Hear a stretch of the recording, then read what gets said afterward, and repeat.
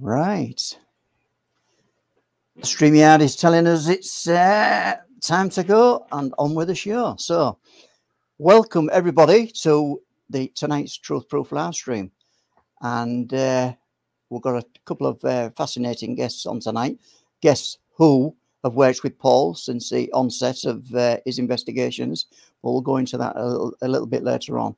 So we've got to thank everybody for coming into the stream. I don't know how many's on the stream. Can you see, Paul? I can't see how many's on. I've just got a list of people up here, but Les, and I see there's Jack Hills, Sober Carper, Patrick Daniel, Sky moderating for us, Corey Ladd, Disabled Welshman, Sober Carper, Stargazer, Nickname, Vincent Tomlinson, Ralph Winter, and that's as far as I can see, people. So I do apologise. I know I Welsh Rebel, and that's Loki, so I know that is great to see you. And I hope Pat comes in, Pat Adams Wright, and Jay Leveler. So all good, all good. All right then. Before we come to our two guests for tonight, Danny Paul. Egan.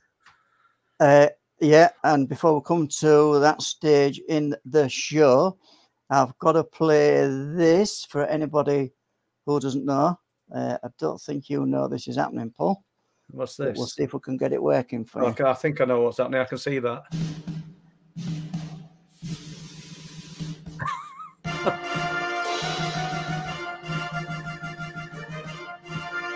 So there you are.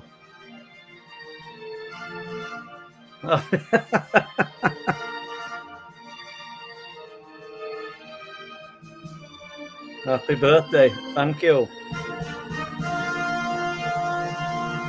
That's very kind of you, and thank you. I've had some great... So if you didn't know it was Paul's birthday today, well, you do now. You do now. Tell us a little bit about your day then, Paul, your birthday. Well, I've been working on this room. It'll be finished next week, people. So we'll be in a slightly different position. So it's just a bit of a bomb site at the moment. But so, yeah, no exotic birthday, but all good and made better by people on social media. So many messages, and thank you, everybody. You know, it really is appreciated. And, you know, 61, how frightening is that? But there you are. We can't avoid it, can we? No. So... onwards and upwards. That's onwards and upwards. So, and tonight, just before you bring them on, Les, you know, we've got two, like you said before, two great guests to talk to, and it's like ground zero for me, because these are people who spent years with me in these places. So it's really good. Yeah. So if anybody in the chat wants to interact with us tonight, put some questions in capitals, and hopefully we can get them read out. Also, Sky, who's doing the moderating, as Paul said earlier, will be forwarding those to me. And at this moment in time, Paul, I'll be backstage and I'll bring the two guests on for tonight. Here's Bob. Hi, Bob. Hi, Steve. Good evening. Hi, guys. Good evening. And great to... It's familiar faces. It's absolutely great. And I'm sure that there'll be people who know Steve and know Bob. Obviously, Bob's got the radio show, Beacon of Light Radio, done lots of research into unexplained phenomena, and Steve is as knowledgeable as most people, but you're the guy that when we go out on cliff tops, you just want to observe. You'll take high-powered binoculars. I'm trying to capture it, but you just want to observe. So I think there's a place for everybody in this subject that we're immersed in, and you and Bob are as a valid a place as anybody. So it's great to be talking to you tonight. But I'm interested, Steve and Bob, obviously, when did you kind of cross the bridge from being interested in the subject to being, I know there's something to this? I'm reluctant to say believer, because it's not a religion. It's, you know, when you've experienced it, you either know it's real, you don't say I believe, you know it's real. So I'll throw that to either of you. For me, there's always been a fascination since I was young as I can remember. I had instances of things moving around which shouldn't have done. I didn't understand what it meant at the time. I know stuff was in one place 1 minute and it was somewhere else the next. I don't know where the fascination came from, but it seems to have been always with me. In my early 20s, still living at home, and I had some really interesting experiences. My mum and dad's. As you know, Paul, I've known you for a lot of years, and I always try and find the logical answer. The logical answer. And there were just so many things happening that I couldn't put into a box. I couldn't explain them away anymore. And I think for me, it was living. I was probably about 24 or something like that, and some things happened at my family home which I couldn't explain away. And that was at the point where I thought, there's got to be something there, because I can't explain what this is or how it happened. So for me, that was kind of the real one. And then subsequently investigating the Wolds with yourself. People have maybe heard the story before, and I know some of my friends have, but the first time we went, or the first time I went, and the sky was just seemed to be just lighting up with various phenomena. It was like, yeah, this is real. This is real. Yeah, it were all that. I remember that night, and it were almost like it were waiting for us. It sounds corny, really, but I've gone with people before, and that's happened, and I know Bob has. But we'll jump to your childhood experiences in a moment. But let's just throw this back to Bob. And when did you really sort of get your head involved in this, Bob? Well, early on in my life, when I was growing up, about 5-year-old, I had spirit friends, what we call spirit friends, around me. And I'd be talking to them. My mama used to say, "Who are you talking to?" I said, "My little friend over there." She couldn't see anybody. And that got me aware of things as I grew up a little bit more. And about the age of 17, I saw a cigar-shaped object over Halifax. It were over a golf course. There were 3 of us seeing it. And I said, "Look at that over there." And we all looked at it, trying to figure out what it was. And at that time, there were a fair few people had seen this cigar-shaped object around West Yorkshire. And we looked at it, and then it shot off. I didn't think anything about it. And then I got the paper the day after, and my name was in it. Man sees flying object over Halifax. And as things go on in years gone by, I moved over here in 1982. Got interested in spiritualism again. And then a friend of mine, when I worked in charity shop, my mate called Gene Fletcher came and he said, "You want to talk to this bloke called Paul Sinclair? I've told him about you. He's going to come in and see you." And that's where you came in. We started talking. You said you fancy coming out at nights. And I started to go out and got more interested in it again. Yeah. You know, and same thing happened. We've gone up there, saw the orange lights in the sky, you know, and the rest is history, really. It is involved with it. I hope we're going to get a bit more than that, Bob. I'm only joking. Otherwise, we'll have to close it down now. No, that was brilliant, Bob. And I want to come back to you with the spiritualism, to be honest, because I think it's as valid a subject as the UFO phenomena, because I think ultimately that some of this is linked. But these things that you touched on earlier, Steve, you know, the childhood encounters, and do you want to expand on them a little bit? Yeah, the first incident was I was no more than, I think I was about 5. Moved down from the northeast and lived actually in a pub where I live in the town I live now in Hornsey. The pub was owned by my aunt and uncle, and I remember being a pub. It was a big pub, had a lot of old furniture, a lot of stuff, and there was a chest of drawers in my bedroom. And I remember, and there was a old school pub ashtray, you know, with I don't know, John Smith's or whatever written on it. And I used to have a small wooden toy. It was like a stitched together kind of beads, a little guy on a scooter. I didn't have loads of toys to play with. I had a few little bits and pieces, and I used to always sit the scooter in line, probably OCD, with the writing on the ashtray. And I remember doing this one day. I was playing in the bedroom. I sat it in the ashtray. I bent down. I was kneeling on the floor. I looked down, for no more than 10 seconds. And when I looked back up, the little scooter man was hovering over the edge of the chest of drawers. He was balancing on the edge.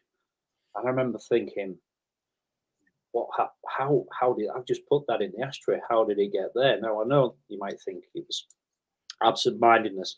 I was 5 years old and I can still remember this incident happening. Yeah. I didn't know about a ghost or a poltergeist or why it just happened. It just confused the life out of me as to how this thing had just 1 minute been there and then the next minute being somewhere completely different.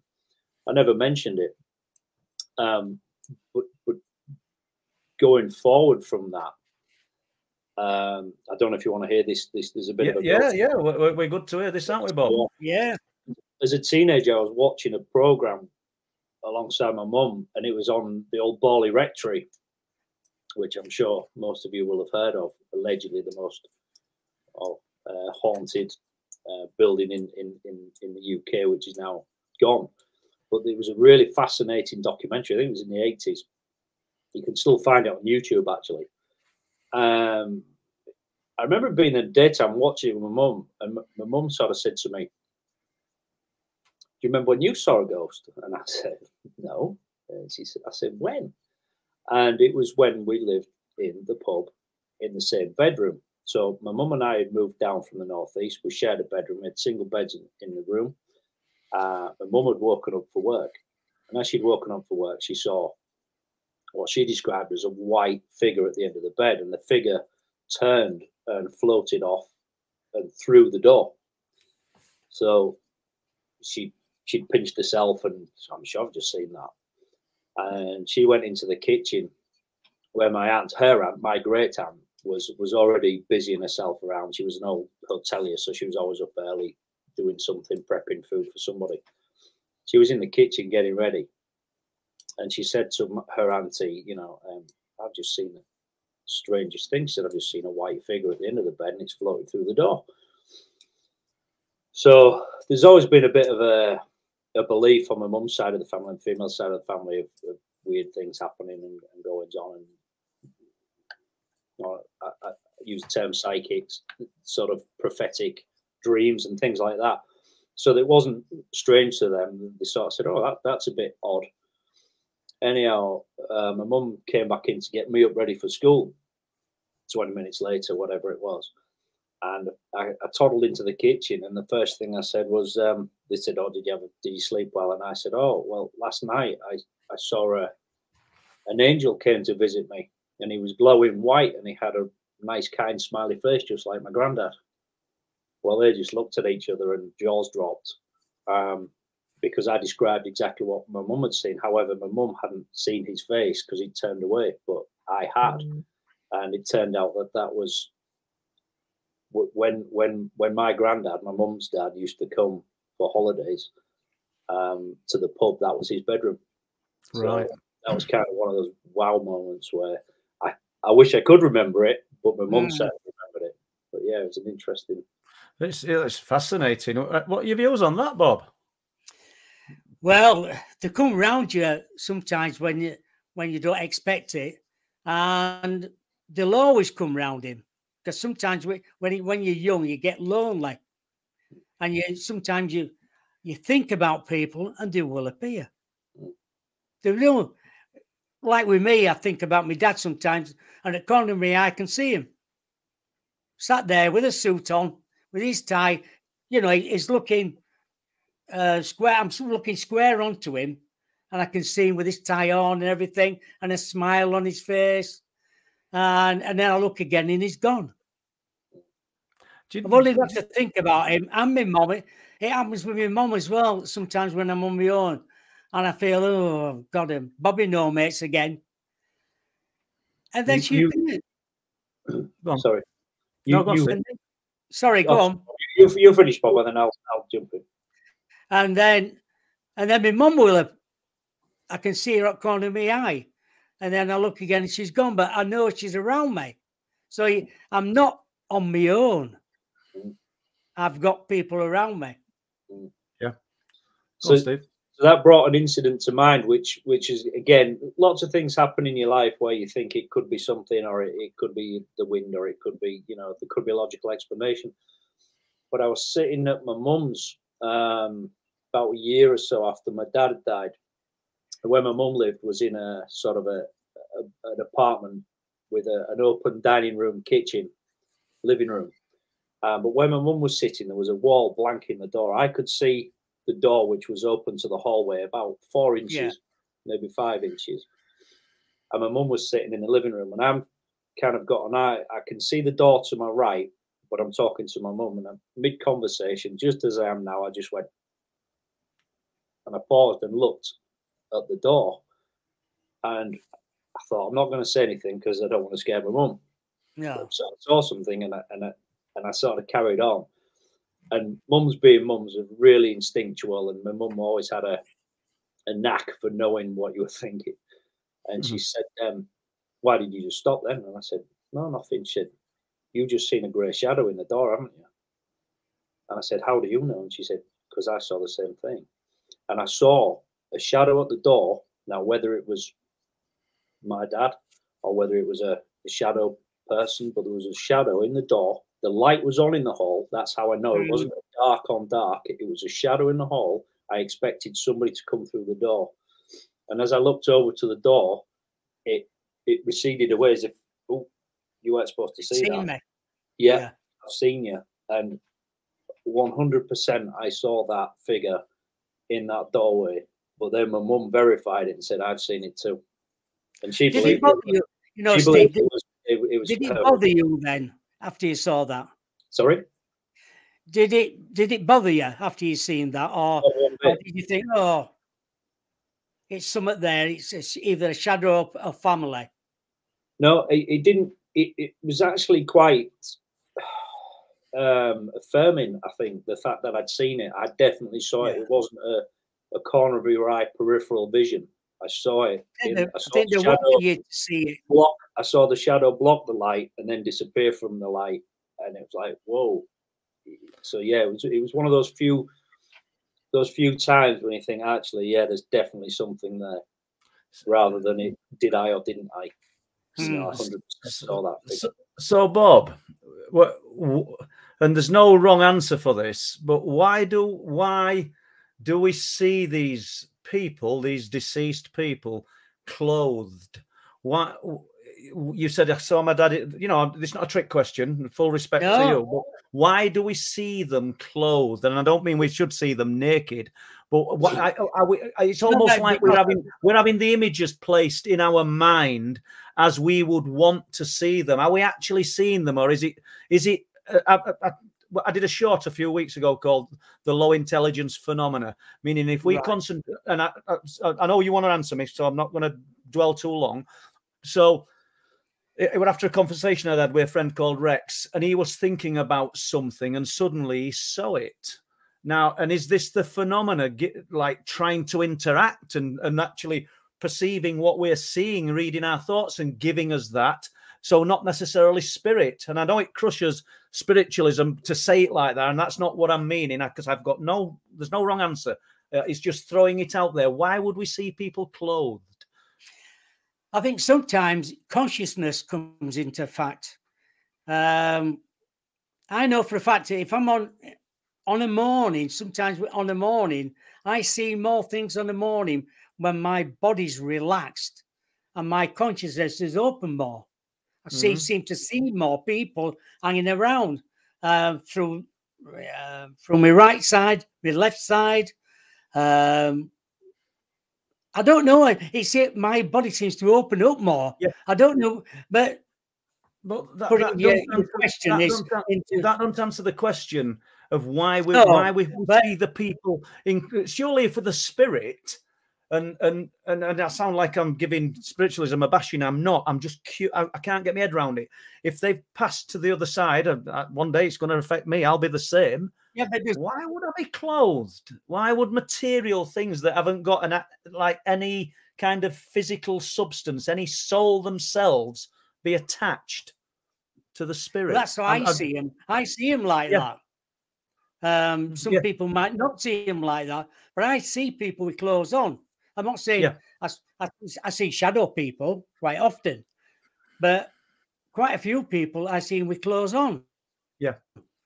What's opened up more through consciousness or not, or other people say, well, I saw somebody, they see shadows more than else. What I call, I'm saying a real person, but it's not a real person as such, but it's there. Yeah. It seems to be a solid matter. Well, we'll jump to that in a moment. Have you any views on this, Steve, before we move away from this? It's one I've puzzled over a lot, and I don't have an answer other than maybe it's just how you're tuned in, or how you're maybe they are presented as they want you to see them, or how your brain picks up that. I've said it before. I'm a believer that we tune into things. I think people like Bob can tune into things that other people can't. I've mentioned this. I'm not the first one to say it, but I do believe that there's a kind of a universal internet. You know, all things are there to be seen and heard. It's just whether you tune into that. Yeah. And I think sometimes that's why we have deja vu. That's why we see shadow people. Perhaps that's why we have paranormal experiences, because we've tuned in. Our antenna is pointed in the right direction at the right time. So maybe it's just a level of signal you're receiving as to what you see and what you perceive. I was going to move to shadow people, but just as you've said that, then part of your question, and this is to both of you. So, do you think if you've had an experience, then you're more open to have more? Because obviously, what the belief, I'm keen to shy away from belief earlier, but you know then that there's something there. You know there's some substance and some reality to what you're experiencing. Do you think that then the openness of knowing allows more of this to interact with us? To anybody? I think it's, I think it's a case of tuning in. If your job is to hunt fossils on the beach, your eyes tune in, you spot fossils on the beach. Great analogy, yeah. I don't go anywhere without having an eye on the sky. I can spot an aeroplane flash from, as soon as I walk out the door with the dog, if there's something in the sky, I will see it, because that's how I've tuned in. And I think it's the same thing. I think if you tune yourself in, you'll be more susceptible to seeing things. Yeah, I'm the same as well. I'm so relaxed sometimes. That's when I see more.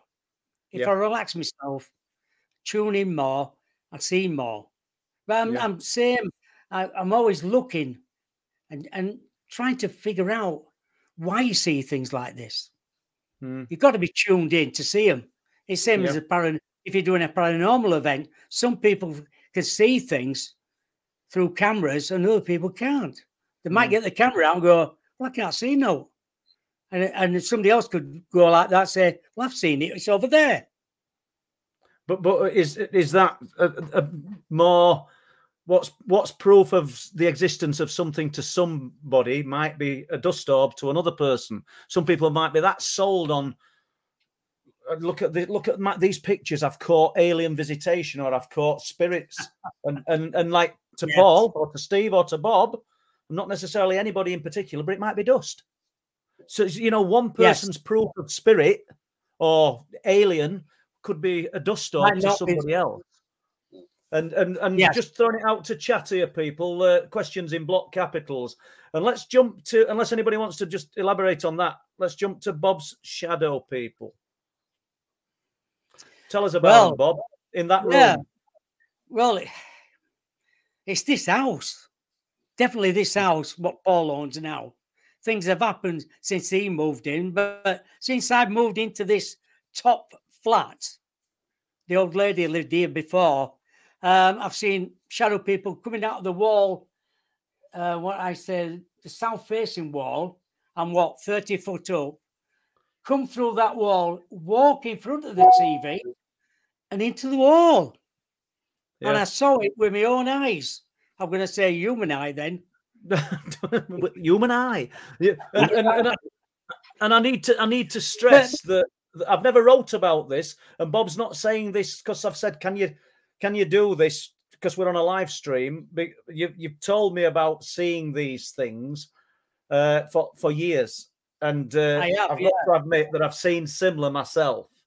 So I'm interested. And then you're thinking, you know, I'm 30 foot up.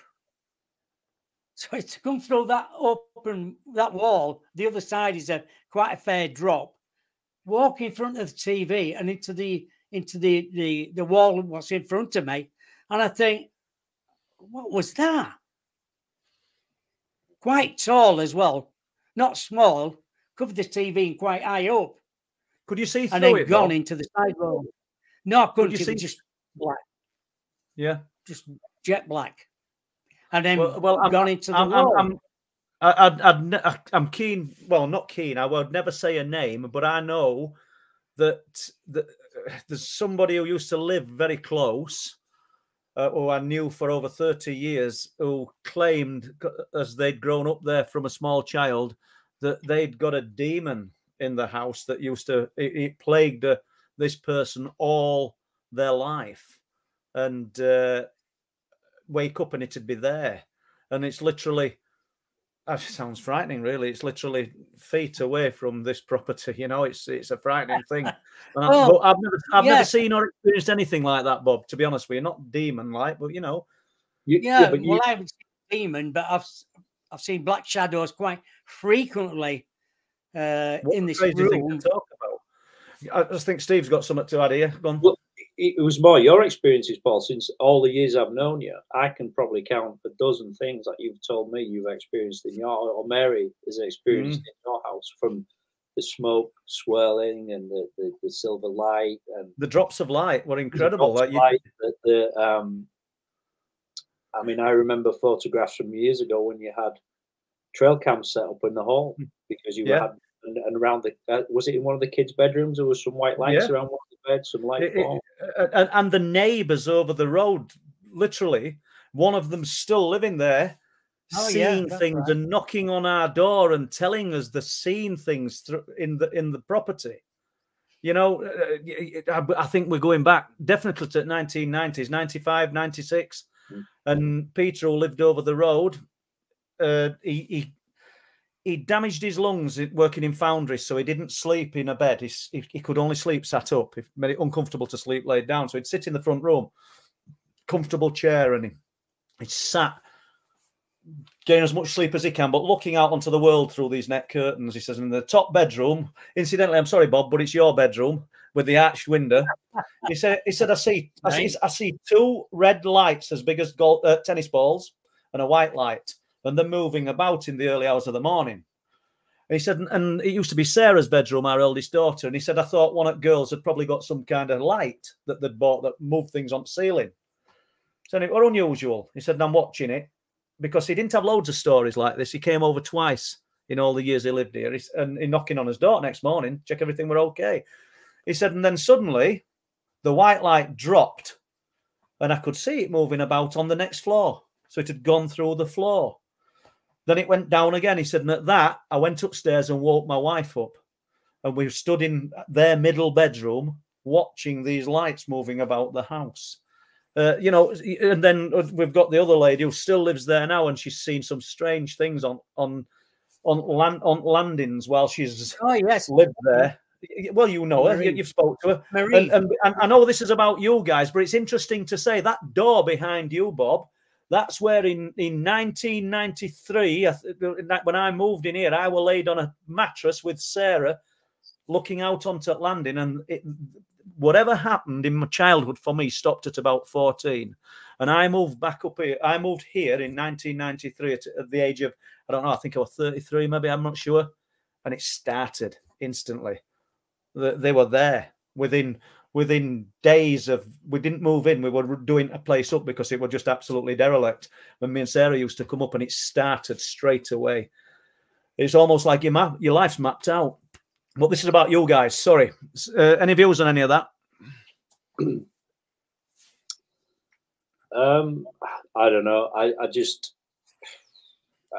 I've had similar experiences in different houses, so I'm not sure whether it's the place or the people who are actually the ones who bring it, attract it, or it's with them, or it's in a place. But I know when you moved in, did you not have a priest unannounced just knock on the door and want to bless your house? Yeah, Reverend Willis came. Yeah, Willis, Willis. So, yeah. so if He anybody's wrote the ghost books, didn't he? you what? Sorry. He wrote some ghost books, didn't he? Some local ghost books. Yeah, and they did TV programs about him. He was the exorcist. That's right. That's right. For the church, obviously, and he performed not just hundreds but thousands of exorcisms in his career working for the church. And he appeared at this property where Bob's sat now, unannounced. We'd only been in house a week, 2 weeks, knocked on the door and said he'd like to bless the house. And yeah, he'd already been to property, and then we found out that we found lots of stuff when we started stripping wallpaper back that there'd been some unsavory things happening, should we say? But jumping from that, then we've kind of done the shadow beings, and we'll jump away from this property. If I ever come to sell it, I'll never sell it, will I? I'm joking. But, well, I might do, because it kind of interests people, doesn't it?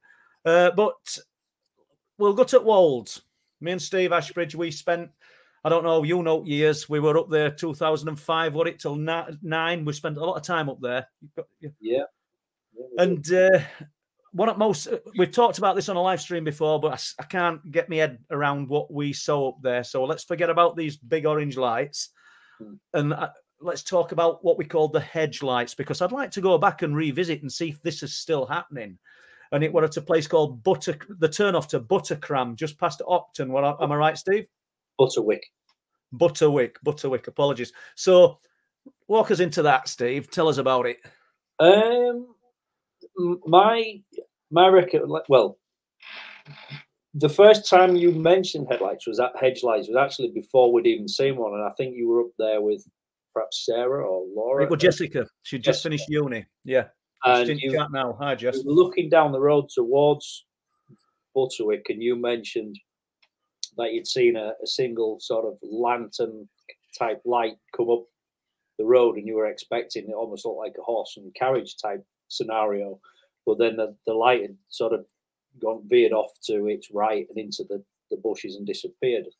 So you were telling me this story, and it wasn't long after that we saw, well, the first time I saw something, I said to you, there's a bike. I saw a reddy orange light and a white light coming up the road. Which, well, I'm sorry for butting in, but it was impossible, really. But that's the analogy. Yes. That's what we were thinking, because we could see the backlight of the bike and the front. And the front light, yeah. Oh, right. And it was the opposite side of the hedge to where we were stood. So we've seen it through a hedge, but it was winter time, so it was a hawthorn hedgerow, so it was fairly sparse at that time of year. So you could see two lights sort of coming along the hedgerow. And I said to you, who's mad enough to be on a bike? That must be a bike, but who's mad enough to be? I mean, it was October time, I believe. It was freezing cold, and the wind was really just before you go on, Steve, describe the location, because it's not a busy road. It's desolate. It's the road from Octon to Sledmere, and at that time of night, virtually no, an odd car here and there, but virtually no traffic. So why and it's a long old road to be on a push bike. It's not something that you've just pedaled 10 minutes to. You've done a lot of pedaling to get there at that time of night in really strong, heavy winds. Not gale force, but really heavy winds. So I remember thinking, what on earth is this push bike doing on this road at this time of night? But then the two lights seem to converge. They seem to come together like that. Yeah. And I'm thinking in my head, in physics terms, if the bike had turned, would I see the lights come together? But why could I still see the red and white light in the same space sort of come together? And then the next thing, they were gone. And I just want to add as well, I don't think it was red. It was more of an orangey red. Okay. And so I said to Paul, if that was a bike, he's come off because it's gone. It's just vanished. There was no side road. It was just gone. So we jumped in the car, literally, because the car was next to us, and we set off down the road, really, 5 miles an hour. Just nothing, and nobody there. So that was a bit of a conundrum, that one, where they disappeared. We went up and down a few times, didn't we? Yep. Yeah, we went down, looked around. There isn't a ditch there, so they hadn't gone in a ditch. It's just a grass verge. So it was quite easy to see. You would have seen somebody fallen off a push bike. So that was an odd one. And then I know you're going to ask me about the tree, which I think we mentioned last time, but anybody who didn't hear it was the weirdest thing. We were in the same location, same hedge line, actually. And along the hedge line, it's still there to this day. There was just one or two tall trees in amongst the hawthorn bush. And we're looking, and I can't remember which of us spotted it first, actually.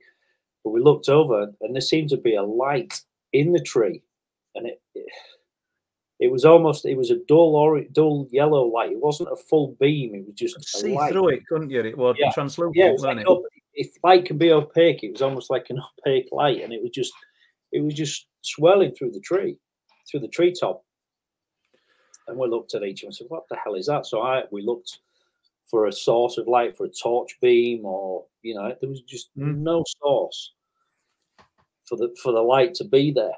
And it was almost like butterflies sort of in the tree, just wafting around. So I set off across the field to see if I could shed some light on it, so to speak, pardon the pun. But by the time I got there, it was gone.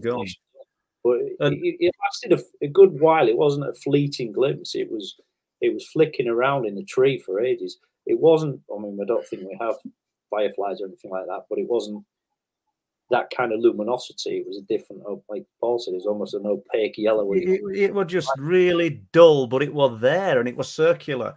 And it's we at that time were more interested in these vivid orange lights that we're seeing over at sea as well. But I think these edge lights, as we've called them, were just as important. I'm fascinated. I'd like to start revisiting that area, to be honest, because I'm sure that phenomena, whatever it was, would probably still be there. I do. I do come back that way sometimes. I do find myself on that road at night from time to time, and I always, time permitting, pull in at the same lay-by. Well, it's a farm field entrance, and have 10, 15 minutes there, but I've not had the same success. But it's always worth, as I've always said, and you've always said, you've got to be in it to win it. If you're not there, you're not looking. Exactly. And I don't think it's worth stressing, because people, I can't remember Name Road. I know Steve might remember Name Road, but whatever the road is, there's no street lights, there's no properties, there's a farm midpoint. And then you've got the village of Cottam, if you can even call it a village. There's just no houses there. It's tiny. And the next stop is over hill. You've got Cowlam and Sledmere. So there's nothing, absolutely nothing to create that effect. And I'm not leaving you out here, Bob, but we'll just dwell on this for a moment. No, I know you mean, because I went up there with you a few times. You've been up there, yeah. Well, we'll have to go up there again and spend a bit of time up there, but. All the time me and Steve were doing this, Bob, we'd got a farmer, an old farmer up at Staxton, who'd got cameras trained on from the back of his house, at the side of his house, looking over towards Sledmere on the walls, and it were him that alerted us to these lights. And it was quite amusing, really, because we'd be there and he'd be ringing me up saying, "Can you see them? Can you see them?" And it were like dual sightings, because he's looking at the same things as us. Not the hedge lights, they weren't vivid enough to see from up there, but he were watching what we were watching. You remember that, Steve? Yeah, absolutely. It was quite, we said it before, it was quite a frequent occurrence. It wasn't once in a blue moon. When we first went there, we were disappointed if we didn't see something, because it was so active. Sometimes it was more prolific than others, but there was usually something of interest going off up there until such a time when we decided to call it quits and go towards Bempton, because it had really pretty much dried up. It were petering out, weren't it? And things were happening at Bempton, and that's where, well, both of you, Bob comes in as well. What did you think, Bob, when you know, you heard me talking about these lights and you'd not seen them? Oh my God, yeah. What did you think? You know, when you said to me, me and Steve have been up there and we've seen these 1, 2, 3, 4, 5, 6 lights appear. I thought, oh my God.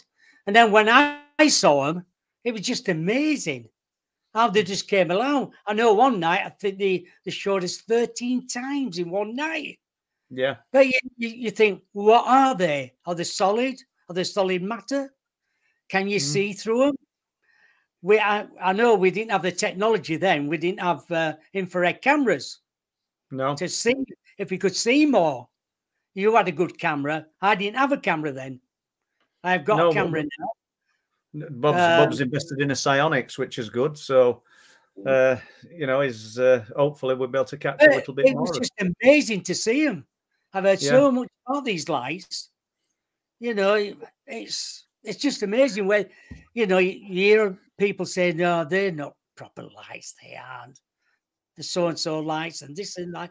But I know what I've seen. You know, I can tell you what I've seen. What would you say then? Throw this to both of you. What would you say? Oh, sorry, Steve, you're going to add to that. I was just going to say, Bob, literally, the first time I went to the Wolds, that's exactly what happened with me. It was like, wow, these are real. It happened the first time. And at Bempton, the first time I went to Bempton, Bob, the same lights appeared. The second time they appeared 5 or 6 times. Unfortunately, most of the time they were in cloud or behind cloud, so they weren't clear, but you could see it happening in the cloud, and then the cloud cleared, and boom, there they were again. So it's almost like that first time you go, it's like, whoop, we're here. Just to. There is something to that, you know. I think they've got some technology, because there's many a time when we brought somebody up there who's never been before, the lights show for them. We might go for another 6 months and see nothing. And because that person came up, they appeared, and he got them on camera as well. Well, Chris Turner, Chris is great researcher, great documentary filmmaker, but he'll hold his hands up and say, you know, I've not seen anything. Came to Bempton and he saw them. They present these things presented, and not just to Chris, but to Jerry Denning. Get a photo of it, did they? No, it was too cold. They couldn't operate cameras. That's how cold it is up there. You literally, your hands are dropping off. And Steve knows this, and you know this. Lee wanted to show me, explain to me, and give me an explanation what these things were. And I've 100% respect for Lee, because he does whatever Lee does, he does it in a respectful manner. And if somebody wants to prove to me that these are something man-made or some earth phenomena, some natural occurring phenomena, I'm all ears, because that's what we're supposed to be doing. We're looking for answers to this. Yeah. And Lee came away thinking, I haven't a clue what I've just seen, because what we saw in the field with us was huge. Lee's exact words, the influence the light were giving off were as big as a Volkswagen Beetle, circular. And as I'm pulling camera around to get it on it, it's gone. Just dissipated and gone. So but it's strange. Paul, that you know what Lee saw, it made him. He had some reactions from it, didn't he? Oh God, it absolutely changed his mind about what these things were. He doesn't obviously know what they were. And what's interesting, I don't know if Lee listens to these, but I'm not saying out of turn. I found out later. Because Lee came up there with us whilst we were making Wolflands. He were kind enough to come up and do a bit more filming. And he said, I've seen him again, you know. I said, what do you mean? He said, because he doesn't drive. In fact, he's just passed his test, so congratulations, mate. And his wife drove him up there and said, right, I'll pick you up in 2 or 3 hours. And he went up on his own. And he said he saw him again. But he waited until we'd actually met up. And I said, well, why didn't you say? He said, because I've nobody to corroborate with, nobody to say, yeah, we did see them, like when I saw them with him. He said, so I don't really think it counts. I said, it's just as valid. I said, your word you're as good as your word. And we can't assume everybody's making it up. And yeah, he said he saw him again. Or saw it. We did see a few that night, but the thing in the field were huge. But he went up again and saw it again in the field, claims, and I do believe him. So that field, jumping to that field, let's just dwell on the fear aspect now. And this, I think Steve knows where I'm going with this, and so Bob certainly will. I went up there with you, Steve. I don't know, what would we say, 4 years ago, maybe? And we were up there very late. It'd be 11:30, 12 o'clock at night. We'd gone to the north side of Danesdyke, and we were walking back. It were bristling. It were really cold, icy.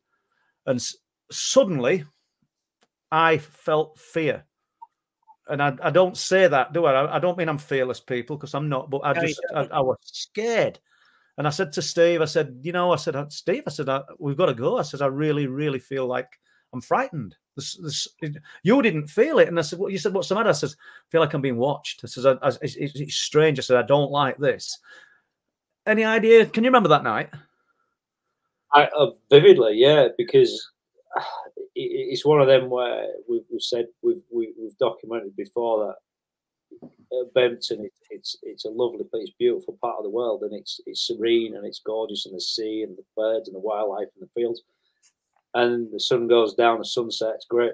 But then sometimes the atmosphere just changes on the sixpence and it closes in, and all of a sudden it feels unnatural and it feels spooky. Now you could say that about any dark place when the sun goes down, but it genuinely does have a, not all the time, not every night, not every time you go, but just sometimes the atmosphere seems to switch.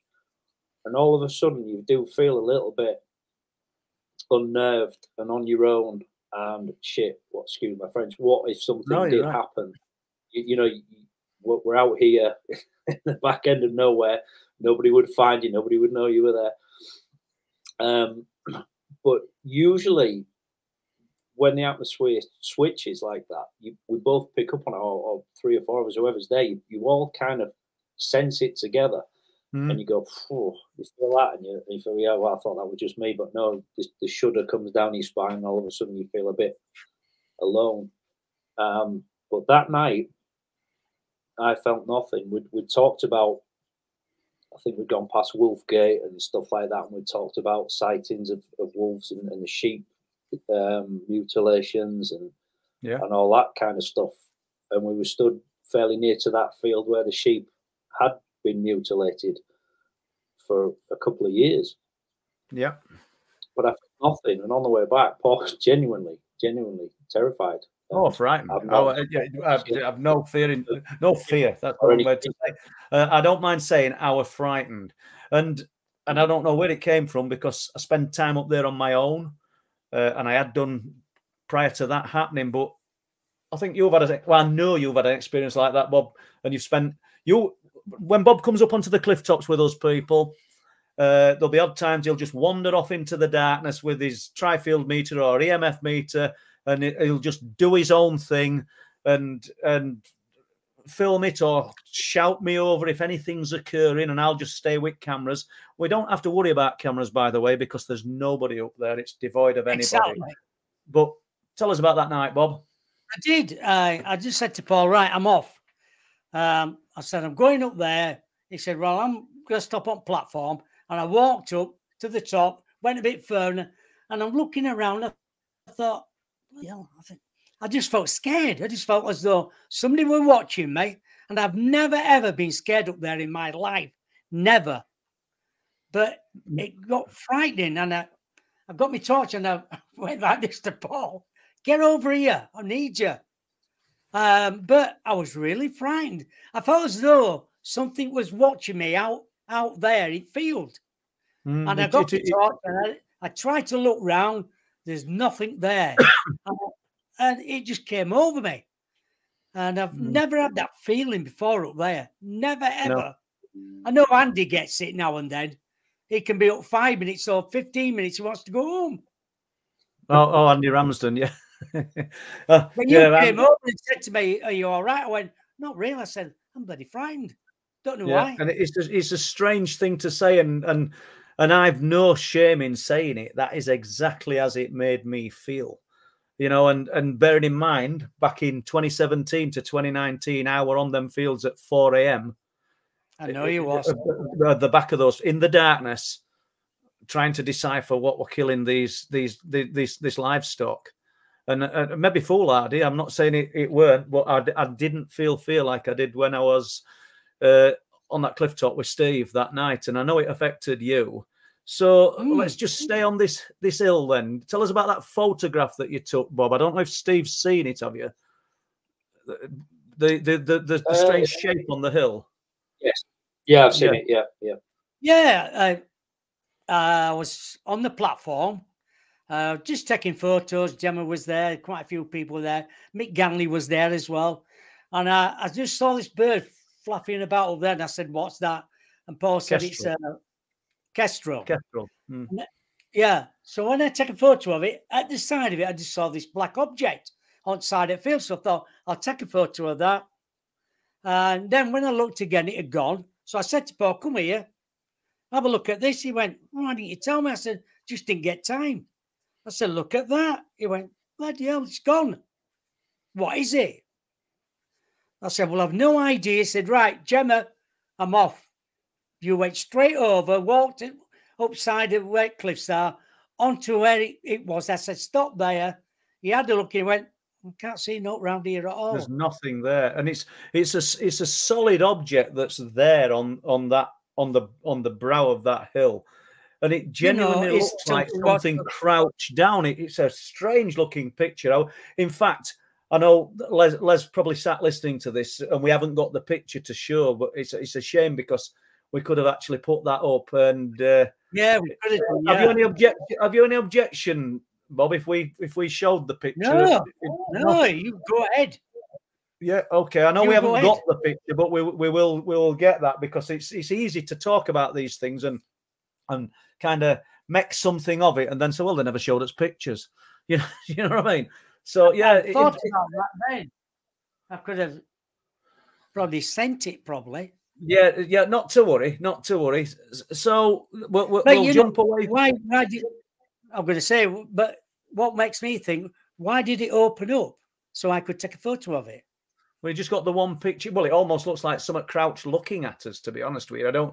Maybe who can say that it knew you were whatever it was knew you were taking a picture? Do you think a lot of these things? Throw this at both of you. Do you think a lot of these things that people see and experience are random, or do you think it's all by design? Because you were saying, "Why did it let me take a photograph?" You were taking a photograph of a bird. No, I know I was. Did somebody whistle then? Did somebody whistle? Oh, then? Sorry, that's my dog. Why? Oh, it's my dog. Why did she not whistle? She sat next to me, wanting me to. I just talked about a bird, and then I had a whistle, and I thought, "Oh gosh, yeah. Hey, that's good." It's my dog whining. So you were saying about does it take by design then, or I don't know. I'm not convinced it is. I think it might be eventually. When again going back to the tuning in thing, I think initially when you see all the people across the world who've had experiences that come from all different backgrounds and ages, and a lot of people are just complete non-believers whether they see these things or not, but they still see them. So I'm not convinced it is by design. I think they're out there. If you happen to be lucky enough to be in the right place to see them, you are. And if you're not, you're not. I mean, look how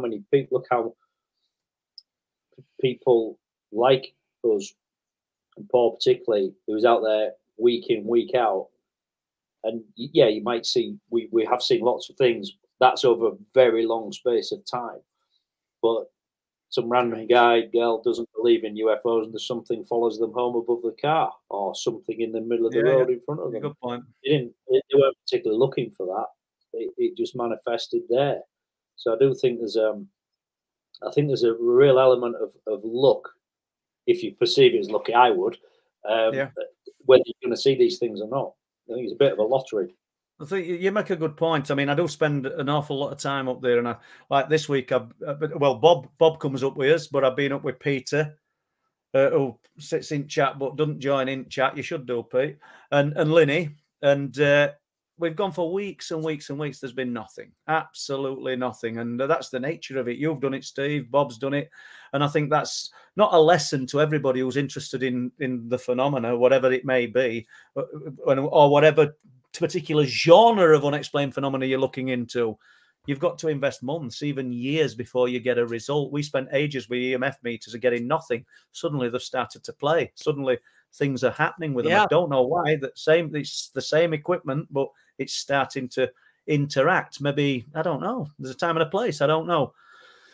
Jump into Cottam. Electronic. Hold on a minute. We'll just check whether Les has got any questions before we jump to Cottam. Hi, Les. You all right? Les, you want your mic on, mate? Yeah, I heard my name mentioned there. Yeah. Right, I've got a question from, I'll put this on the screen. Al Durham. Bob, was the cigar over Halifax travelling from the direction of Hebden Bridge or Todmorden? Hebden Bridge, I would say. I do know that. I do know that area. Yeah. And just before we leave that, Al Durham, great supporter of this stream and everything that we do. And Al, I did ring you a few weeks ago, mate. I'll have a talk to you next few days. Thanks a lot, mate. Okay, I've got a question from Gavin Still Crazy. Hi, Bob. Have you had any sleep paralysis experiences? Yes, I have, yeah. Quite a few times. You know, can't move your body. Your mind's alert and you can't move it. And terrible feeling. And then all of a sudden it just goes off completely. But I've had it a few times. At first, when it used to happen to me, I used to think, oh, God, what the hell's happening here? I couldn't figure out what was happening. But when you speak to other people, they say, you know, you might have been, I come for you, you might have had an encounter. You just don't know. I know in spiritualism, the experiences quite often in spiritualism, and I've had them before, but is it more of that, or is it because the sleep paralysis, do you encounter out-of-body experience as well? Because sometimes you feel as though when you get back into it, you jerk your body as though you come it again. I've had it a few times. That. What do you think, Steve? I've had two instances that I can recall where I had the quintessential big black demon sitting on me, just looming over me, and I couldn't move. Whether it's from fear or paralysis, I don't know, but I couldn't move. And I remember the second time it happened, I think my brain forced me into action, and I lashed out at this thing because it was on top of me, and I was like, "No, get off me!" And I lashed out at it. And those two instances stick with me because they were extremely, extremely scary. They were terrifying. But when you look through the history books of demons, succubus, incubus sitting on people, whether it was one of those or a demon, I don't know, but something affected me really badly twice in my life. It's fascinating, isn't it? The incubus, succubus. It's fascinating that people experience the same thing. It's not evolved, has it? It's almost as though even if it's a combination of some kind of chemical imbalance that's allowing you to slip into this state, this altered state, what people call sleep paralysis, is that altered state allowing the phenomena that type of phenomena to come and interact? Because it's strange that people report experiencing the same type of entity over not just decades, over hundreds and hundreds of years. And that's fascinating. It's not changed. It's not changed into a grey alien, has it? It's not changed into a white lady. It's something truly horrifying and demonic that's taking place. In my instance, it really was. I mean, I've got to say, one time it was sort of blurred. There was no features, but you could. It was just terrifying. You just oozed, evilness. And I know that sounds really corny, but it did. But well, the first time it happened, it was warts and all. And as Les has probably seen it, but I see Alison's saying she's had experience like that, but not for a long time. Well, let's hope it doesn't happen again, Alison, for a long time. Yeah, and Paul, I used to ask her. Hold on. Go on. No, you just broke up, Bob. Go on. Oh, I used to astro travel, as they call it. I used to feel as though I'm going down in a long tunnel one way and going down and down and down and down as though for ages and ages and ages. When I came out at the other end, I used to wake up. I've never experienced that. Maybe people in chat haven't. Yeah. I've kind of astro travelled with whiskies and coke odd times, but no, sorry, just, I like it. But yeah, and the gin. Gin. So, do we have more questions? I got a. It's just. Oh yes. Sorry, Les. I asked you, and then I'm cutting across. Patrick Daniel, he gave me a bottle of gin last week. Thank you, Patrick. Palmer's gin. That's absolutely wonderful. Thank you. Oh, lovely. Yeah. Okay, right. Well, talking about celebrations and and gin, yeah. Yes, that's my daughter. Everyone, evening, everyone. Let's raise a glass and cheers to my dad, Paul Sinclair. Happy birthday! Thank you, Jess. Thank you, and thanks for coming today. Yeah, she bought me this shirt. Yeah, all good. That's good. Yeah. I like that one. Yeah. Well, okay. Right, her husband did as well. Sorry, Joel. Yeah, come on. Joel Burgess. Yeah, question re the White Lady, and you probably have to fill people in on a stream of where this White Lady is. But does Bob and Steve think she may be existing? I think it means. Right. Well, we'll hand it to Bob and Steve in a moment. Then. So what Joel's referring to is Danes Dyke. And the ghost, the apparition of the White Lady at Danes Dyke, which is a story that goes back hundreds and hundreds of years. And I know Joel's been spending quite a bit of time up at Danes Dyke with his wife, and they've been doing a bit of, quite a lot of investigating. So full credit to you, mate. And but the stories I've heard of the White Lady, when people have talked to me and said, I think I've seen the ghost of the White Lady, they've seen a sphere of light, a sphere of white light. And they're not imagining it. They're not interpreting it to be some white, but that's what they're calling it. Just like at Bempton. No. And the fisherman said, we see the ghost of the big railings. And when you ask them what they've seen a sphere of light. But it's a common theme that's coming through. So the White Lady, does Bob and Steve, I think you mean, what does Bob and Steve think? It's folklore, isn't it? It's folklore, Bob. But what do you think? What do you think it is? Is it a spirit? Is it some light form phenomena? And to both of you. So wherever you want to start.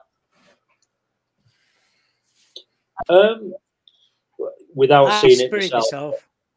Yeah, without seeing it, it's hard to say. I haven't seen it. I've seen it. I'm only going on what people have told me. Okay. Yeah. I mean, the fact that it's folklore and it's gone on for, like you say, hundreds of years, there's something there. That's probably a given. Oh, yeah, definitely. If it's been around that long, I would think I would be more inclined to say it was some form of spirit or spirit energy rather than an energy source, because an energy source would probably disappear or go somewhere else. Or there's something there, and it almost seems devious, whatever it is. You know, I was talking to somebody a few months ago, and we ended up walking towards Beacon Hill, which is, I don't know, half a mile from where people claim to see the White Lady. And this guy was telling us, I think I talked about it on live stream, about walking up there on a sunny day with his wife who would have been in her 60s. Not that that matters, but I'm just setting the scene, giving you an idea. They're not youngsters. They stop to talk to another couple, and she spins round and falls on floor. And he goes to help her, and she falls on floor again. And she said something were pushing her down. Very close to where this apparition, this thing's seen. There's another woman up there with her children and her husband having a walk in that woodland. So if anybody familiar with Danesdyke, go to the bottom, to the sea, take a left and go up them steps, and it's in that woodland at the top. I'm not saying that's where everything happens, but that's where she wanted a wee and went and found a discreet place. And she were crying and screaming, and she said something were holding her down. Something were holding her shoulders down. So there's lots of strangeness up there. It's almost devious, whatever it is that's interacting and playing tricks with You're people. saying that, but Paul, I don't know. well, it is strange because I had a walk in lockdown. We came to Danesdyke for a walk, and on the way back, you can walk on tops and walk on seafront a bit round the corner. And as we got around, I saw this lady. She had a fur coat on. She looked as though she looked going back in the 50s or 60s. And she had a dog with her, and she was smoking.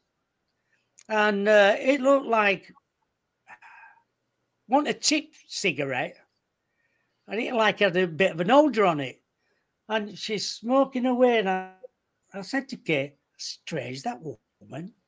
Why would she do that? And we stopped and had a sheet in front of her. And we weren't far behind. When we were around that corner, she disappeared, gone, vanished.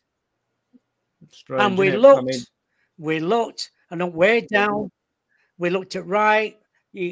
Left was cliff, right. We looked for ages, for another 20 minutes. Never saw her at all. With a fur coat on. Okay, I've got a question. I've got a question from Gavin Still Crazy. Have you ever seen a shadow being? You talked about that earlier, Bob, but known as the Hat Man. The Hat Man, yes, I have. Yes,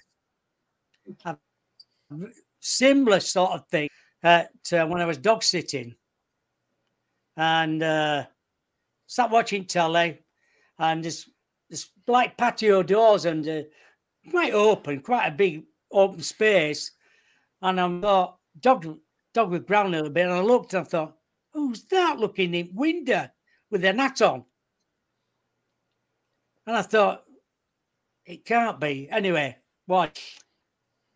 Went towards the door, opened the door, let the dog out first. And it was barking like bloody hell. It always does anyway. But the fencing at both sides, about 6 foot tall. You'd have to be quite good to get over it. Anyway, dog went out. I let it back in the morning. I went look for footprints. No footprints as well. And I thought, what was it?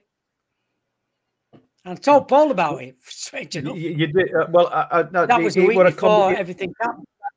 It would have build up to a combination of events that, and we can get to that in a. Yeah, we're actually going to film. We're going to film one like this, myself and Les, in a few weeks' time. But we'll not go into detail. But we can get to that, in a while. We can actually do that story. Have you any more questions, Les? We will get to that, Bob. Yeah, and I got to thank Sky for sending the questions through. Let's have a look. I'll put one on the screen from Danny Egan, 1828. I won't read that one out. Probably. Thanks, Danny. I like that one. You've just lowered the tone of our live stream, Danny. But no, it's all good. There's a reason for this. So go on, Bob. You've got to elaborate on it now, and then I want to jump to Steve if we've no more questions. Go on, Bob. Tell them about the scones. I made some scones. Yeah, made some scones. They're all going to think we're nuts now. They're in the kitchen table, and came back in front lounge like I am now, walked into the kitchen, went to open this drawer, and this voice, them scones are real, something like that it was. And I thought, how can that be? Talking scones. That's all we're going to be known Just for. one of those things that never. Well, you broke up a bit there, Bob, but later. Yeah, but I think we got the gist of that. So, have we more questions, Les? No, yeah, and I don't want to put thoughts into. Well, actually, Chuck Ice Chips is putting thoughts into Bob's mind here when I put this on.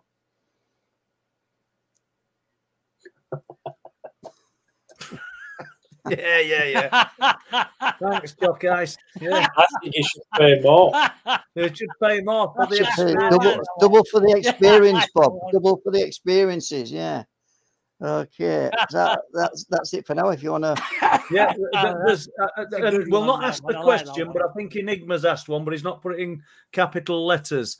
But no worries, Steve. And when we talk about crazy things that people see, and this is another one that we've done before, but I don't mind because it's just an incredible thing, and it could have been an Earth phenomena. You know where I'm going with this. Myself, you, and I think it was Joe Dormer from Yorkshire UFO Society.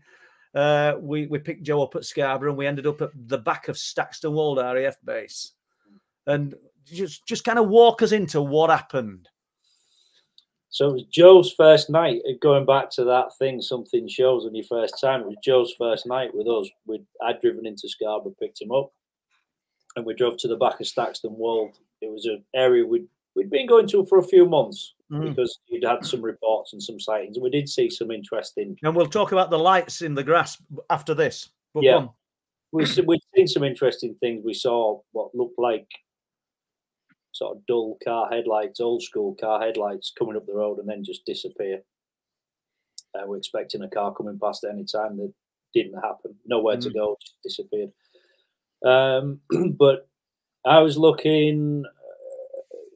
When you tend to do these things, you tend to be sort of facing each other. So one person or one group would be watching one part of the sky, while one's watching the other, just by default. And Paul was facing the opposite direction to myself and Joe. And Paul doesn't readily get excited, but he was literally like, "Oh my God, I wish you'd seen that. Oh, you should have seen that. I can't believe what I've just seen."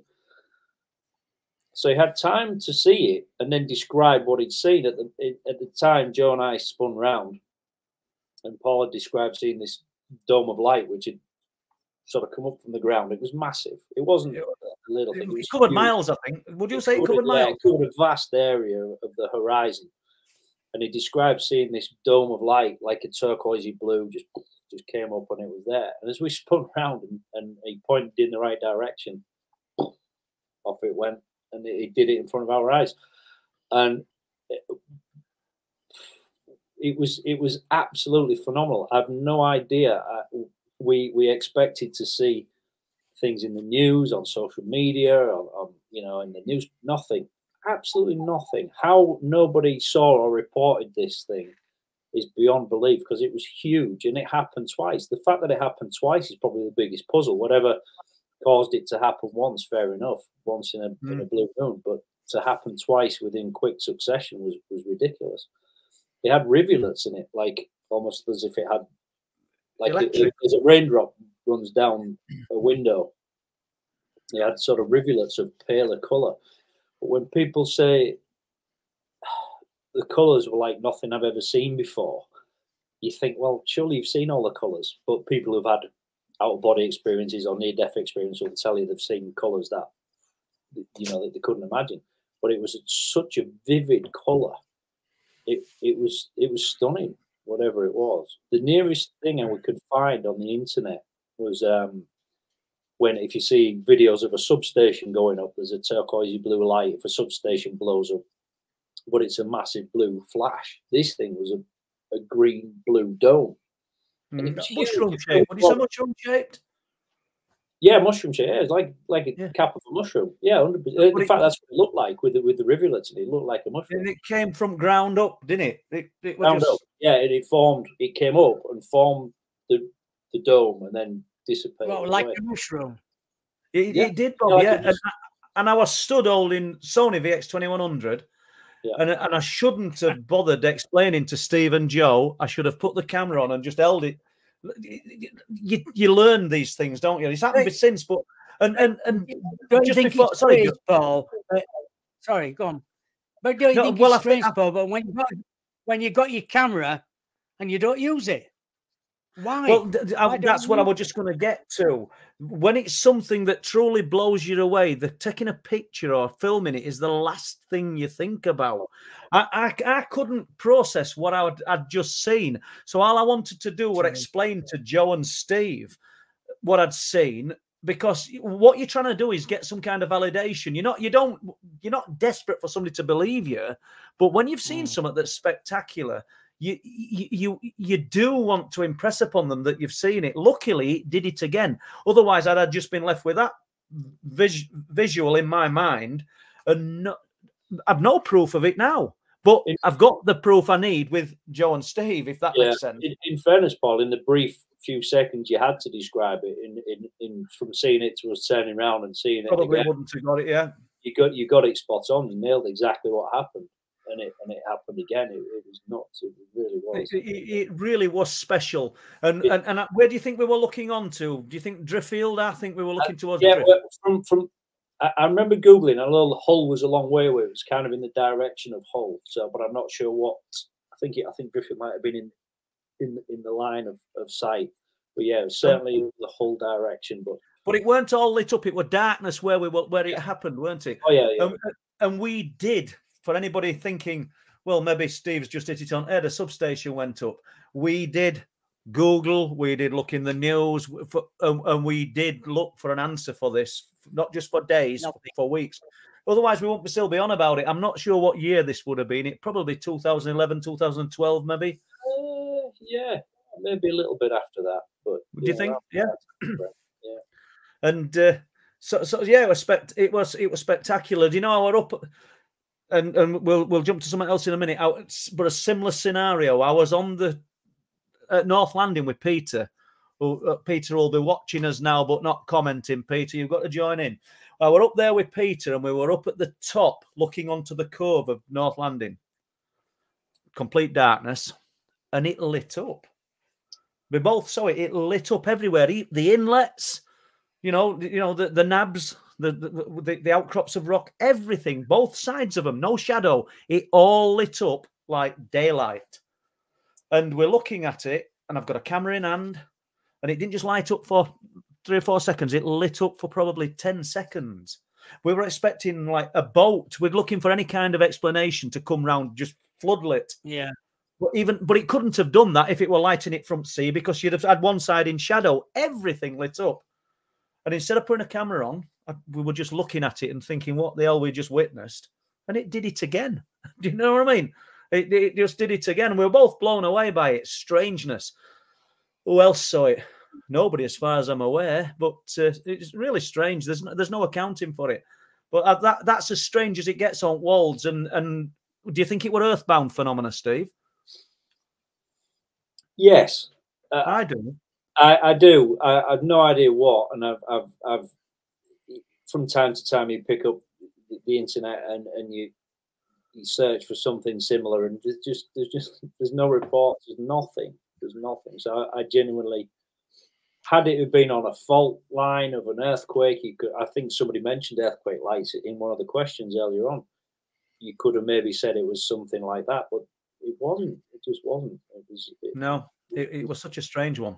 Yeah, I haven't even got to say. What about that red light? What we saw coming up? Yeah, well, tell us about it, Bob. This is we're going back to 2017, June, July, August 2017. There'd been a lot of UFO activity. There'd been a lot of strange things happening. 2017, I think it was. And I Bob think wanted it to was. go up and have a look at the old RAF. You can fill this in a minute, Bob, but you wanted to look at the old RAF base. You wanted to walk alongside of it, not go in it or on the ground, but just walk alongside of it.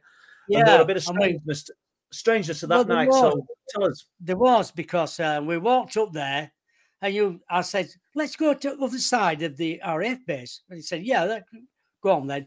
We walked up there, and Paul said, we can't go any further up there now, because if he comes out, he's going to be saying, what are you doing up here? And typical thing. We turned around and walking back, Paul's phone went, and Paul said, hello, can I help you? He said, yeah, my daughter's seen a cigar-shaped object. I think it was at Garton on the Walls. Garton on the Walls. Yep. And I just wanted to tell you about it. And he was telling you, she said, I think there were a red beam down the side of it. That's right. And she said, I want to tell you something else as well. There's some strange vehicles around there at the same time, with like a microwave on the side of it. They've got a big antenna or dish on them. They were up at Benton as well. At the same time. And as we were walking back, we walked a bit down, and Paul said, can you see them lights? Did you see? I went, no, because I was waiting for my eyes to get done. And he said, do you mind if I run off?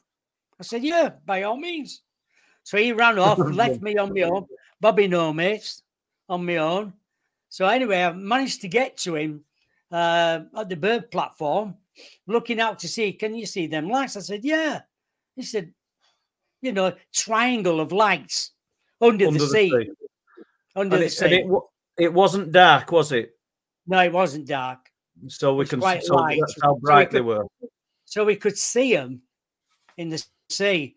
And I think we were there for about 20 minutes. And we both looked over, and we both turned to the right-hand side and saw a rectangle red object downside of the cliff. Quite big. I would say 20 foot by 15 or whatever. But if one of us hadn't turned, we both wouldn't have seen it. So we both turned to say, I said, what the hell is that? I would have thought it were bigger than that, Bob. We're looking at cliffs that were 300 foot. But the point is, it was below the ground, below the surface level, should we say, on the white chalk of the cliff that sticks out. And it was a rectangle of red light, and it just went and just switched on and off. I don't know. And it weren't night. It weren't dark. No, we could see it. So we've got a combination of events. Yeah, we could. We'd got a guy who'd rang us to tell us his daughter had seen this UFO in between Sledmere and Garton on the Wolds, and there were some strange military vehicles parked in the fields. Yeah. We'd got the lights under the sea, which we've got photographs of, and this is not, we've got photographs and we can show you, but we don't really have them. We do have them. They're in book 3.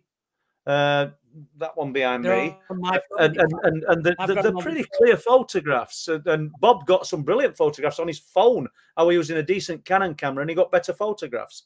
But there you go. And then we'd got this rectangle of red light on the cliff face, and all of this was happening at the same time. Excuse me, as when the animals were being fatally found on the cliff, right? Not on the cliff tops, but in the fields quite close by.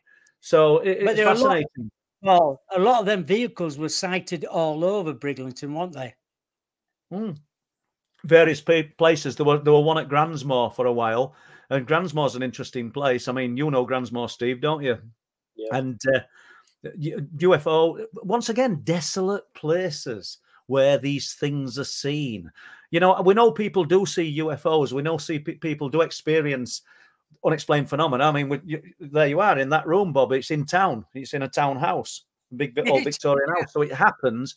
But a lot of the time, it's on lonely, desolate roads where there's only Steve Ashbridge going to see it, or there's only Fred Smith going to see it as he's driving home. That it seems selective, doesn't it? It doesn't want to be seen. But no, it's fascinating. So if you've no more to add on that, I want to jump to something else, Bob. Yeah, go on then. Right. Well, I want to jump to Cottam, and I want to jump to some electronic voices, because and anybody in chat who's got any views on electronic voices that just sort of emanate out of thin air, I'd like to know what your views are, or if you've experienced them. Put it in a question, because Steve heard some and I didn't. So I'm fascinated. And this is at Cottam in East Yorkshire, which is probably, what is it, Steve? 15 mile from Brid? Yeah, inland from Brid directly. Yeah.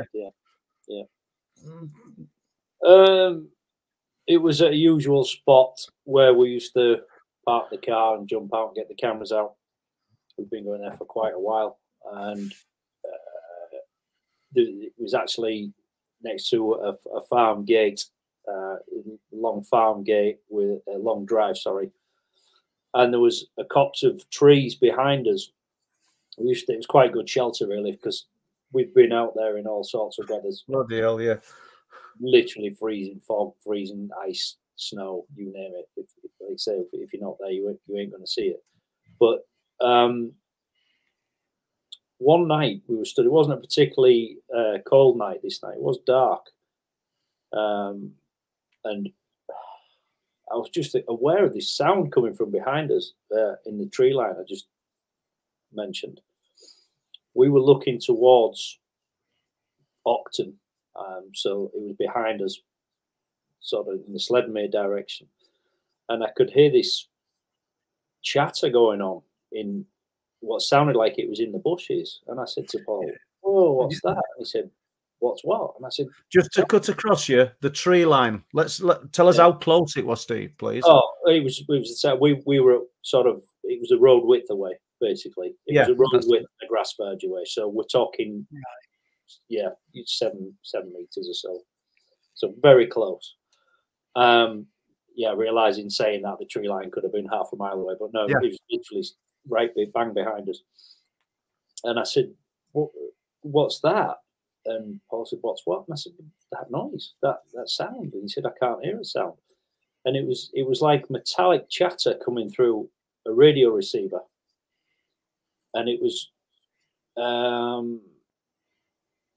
it was a language, but it wasn't a language, if that makes sense. Nothing I could recognize as English or any other language, but it was communicating, it was speaking, it was saying something, it was doing something.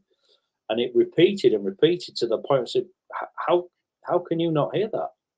It went on for a minute or so. It wasn't a fleeting couple of seconds. It was about a minute of this, and I was scratching my head, saying, "Paul, just listen, it's there." And you didn't hear a thing, did you? No. And I'd love somebody, because I know you had a very similar experience in Danes Dyke yourself. I did, yeah. Years later. I'd love somebody else to say, "God, I've heard that," or it could have been this or it could have been that. But it was very, very. The mental image it conjured up was a CB radio with somebody talking down a CB radio and receiving it in the tree line with this metallic voice, kind of, but it wasn't in a language that I recognised. Really, really. Obviously, I suppose obvious question, and I don't think you've got an answer. I know I certainly don't. But do you think it was some kind of man-made technology that were directed at you? We're actually in line. We could see Staxton Wold from where we were. I'm not saying Staxton's anything to do with it, but we could see it. My gut feeling is yes. I never thought it was anything otherworldly. Otherworldly. I felt like it was man-made.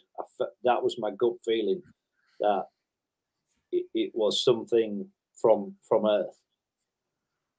But what it was, I genuinely couldn't tell you. No. But when you're talking about that, Paul, can you remember when we did that show with Andrew Collins? Yeah, and I do. 20 minutes into it, we didn't realise until after a voice came through, "Explain it." And Paul sent it off to one of his friends who's got a studio, and he said it's not coming from the radio show station, it's not coming from Andrew Collins's end, It's coming from that room you and Paul are sat. Yeah, that's interesting. And I'd well, I've obviously not forgot about it, but I weren't thinking about it at that moment. But it's relevant, Bob. That's very good. So as we talked about it at front of this live stream, at front of the show, Bob does Beacon of Light Radio, his own show, and I recommend anybody go to it who's in the live stream. What days do you do it, Bob? Wednesdays and Fridays. Wednesdays and Fridays at 8 o'clock. So is it 8? I've got to get it right. Yeah, 8 o'clock. It's 7 o'clock at the moment because they put the clocks back in America next week. Okay, so let's not jump away from question then, but that's where Bob is. So, you know, let's look for Beacon of Light Radio, please. But yeah, I joined in with Bob on one of his shows, and we were talking to Andrew Collins, the guy who's written Light Quest and numerous books, absolutely been phenomenal books on subjects of unexplained phenomena, and he appears in Ancient Aliens doing their kind of shows. But regardless of that, we're talking to Andrew, and a voice came over that went, as Bob's just said, explain it. Andrew's talking about something, and a voice out of the ether said, we didn't hear it at the beginning, but after the show finished, Susan says to me, 20 minutes into the show, I heard this voice come through. I said, you're joking. She said, no, I'm not. I'll get Jennifer to enhance the voice. And it was. He was, Andrew was on about things intercontinental and all bloody sorts. And this voice came through and said, explain it. Yeah. And it was there to listen to. So it's fascinating. And then as Steve touched on, after, you know, we're talking about the voice, the electronic voices that Steve heard at Cotton. I was 2017, 2018, found myself, like I said earlier, going into these fields in the early hours of the morning, then dropping into this wood, and I heard electronic voices. Bracken were high. My gut feeling was that there might be somebody hunkered down in a ghillie suit or something in Bracken talking to somebody on a walkie-talkie. That did it sound like that? What you heard, Steve? Because that's so. There was no keying, as if, you know, like who's keying the microphone, and there was no obviously there was no electronic devices there that could be seen, but that is exactly how I sort of walkie-talkie CB broadcast coming through. Do you know you've just actually, I don't mean you've solved a problem, but you've just added another element to this. It sounded like that, but there was none of that start stop. The keying. That's it. Yeah. And it unnerved me. There were a field of borage growing, the purple flower, you know, I think the starflower oil they make out of it. And I thought, I was that unnerved. I fancied going over that field, walking through it to avoid going back, because I had to go back the same way. I didn't. I went back the same way because I wouldn't go through a crop if I could help it. But yeah, it unnerved me. And then the farmer spoke to me. I don't know. The same day, said I was sat on. Everything okay? He said, yeah. He says, I heard some voices. I said, and at the opposite side, there's a field of corn or barley. I'm not sure which it was. I think it was corn. He says, sat on my decking the other night, just having a coffee or tea. I said, oh yeah. So I heard voices. I says, where? He says, there. So where? He says, in that crop, about 20 foot away. No tracks in corn, nothing. And he heard it. So what did he say there were children? Paul, did he say there were children's voices? I couldn't remember. No, they were electronic type voices, and I know why you're going there, Bob, because me and you went down and spoke to him, didn't he? And he'd heard childlike voices as well. Yes, yeah. So people were either all crazy and hearing things, or imagining things. Or we're all individuals with different levels of intellect, different occupational backgrounds. But the point I'm making is we're all singing from a similar in sheet. And it's not just Bob, Steve, Paul, the farmer. It's everywhere across the board. Lots of people are hearing this kind of thing. There's a part of me thinks that this could be something man-made that's interacting on that element. I mean, I touched on that with you, Steve, earlier, and you said you think it could be. I don't know how it works, but I'm hoping there might be some questions or some answers to this come through in chat. But have we exhausted this one? Yeah, I think so. Yeah. I would like to add that if you hadn't have been stood next to me when I heard it, I think I would have been in the car and gone as well. Yeah. Just before we go, tell us about the fog. And is this into unexplained phenomena, people? This is just phenomena. The fog at Cotton. Yeah. So we well, it was a little bit, because that's when I saw that whatever I saw go over my head. Something flew over. Yeah, I remember. Yeah, we'd been going there for so many months, maybe even years, you could say. We knew every light that was ground based, whether it was Staxton World, whether it was the roundabout at Upton, whether it was the farm down the road or the farms behind us or the Humber behind.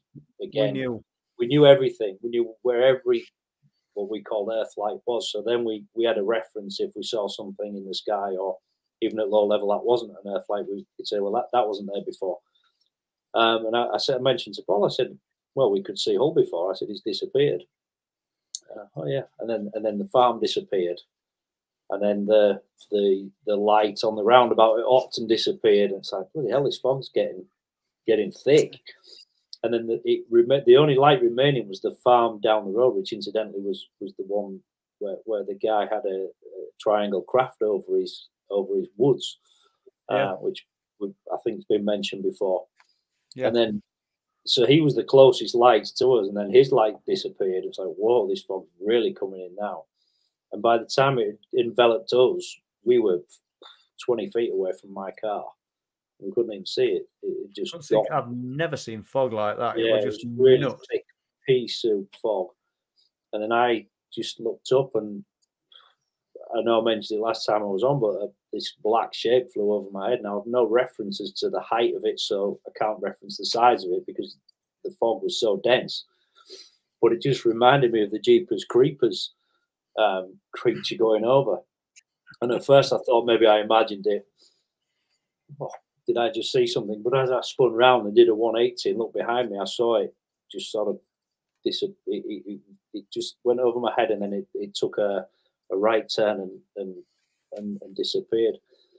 It could have been a bat, it could have been an owl, I don't know. It just looked raggy.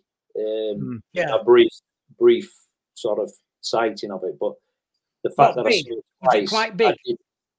I can't tell, Bob, because I couldn't tell, with the fog being so dense, I couldn't tell how high above my head it was. So if it was 30 feet above my head, it was massive. If it was 5 feet above my head, it was probably that big. You know, it was. But in the same 30 feet, I couldn't see my car from 20 feet away, so that tells me it must have been fairly low to be able to see it. But it was just an odd. I think it was just a strange experience, and I think Bob would agree, and you'd agree. I think we have to attribute a lot of what not we see, but a lot of what everybody sees as some kind of explainable earthbound phenomena, if that's the right word for it. But there are things there. There are things that you've seen, Steve, Bob's seen, myself, that don't seem to fit into any of those boxes. And the fear that kind of gets me every time. Go on, Bob. I know I'm going to change the subject here a minute. I think we were coming back from Speet, and it was quite light. And Paul said, "What's that train doing in that field?" That was nuts. Can you remember? Yeah, I do. Yeah, we saw a train. It weren't a train. It can't have been. There's no train track. And it was no. I know. It was ground level, and it looked like a train going along the field. Still can't, scratching my head thinking, can't figure that one out completely. What did we see? You know, that were absolute. We both saw it, didn't we? We did, yeah. But just to stand on it for a moment, you know, Speeton. We talk about Bempton, and like I've done lots of writing about Bempton. But if I were to put a stamp in a location around this area where you're more likely to see the strangeness, I would say Speeton, without a doubt. And I'll throw that to both of you in a moment. But my reasoning is that it gets no footfall. Yeah, I get lots of reports not hundreds, but I get lots of reports from Speeton, and there's hardly anybody goes, and they're seeing and experiencing things. It's only like half a mile, 3/4 of a mile up coast from Bempton, but it tells you that it's a place of significance. I mean, out of the places we visited, then this is to both of you. Where would you go? Where would you want to spend some time observing if you could go there in next 6 or 7 days? Yeah, that's the best idea. Like the gin. You just been caught out there. Yes, Peter. If You would go down there, the yeah. hill, spend some time there, so you can see into the woods. There, yeah. You see, I'm Yeah, definitely going I would to agree, down Bob. there. Throw that at you, Steve. What? In its heyday, for results, I'd like to go back to Cotton just because of the volume of stuff we saw. And where I heard the electronic. It may be worth spending some more time up there. And did we call it Butterwick? Or I said Buttercram, didn't I? Butterwick, yeah. Butterwick, yeah. I think that area for me that yielded the most results. But saying that, first few times you go to Benton and you see these lights in the sky, and we had EVP, which I've done EVP many times and not had results or things you could call a result, but at Benton we had an absolute winner, and it was nailed on. And it was indisputable that it was speaking on the recording. And you know, I know Les is here, so we're going to have some questions, so we'll not go to hotels too sharp, but we've been getting incredible results with EVP and EMF.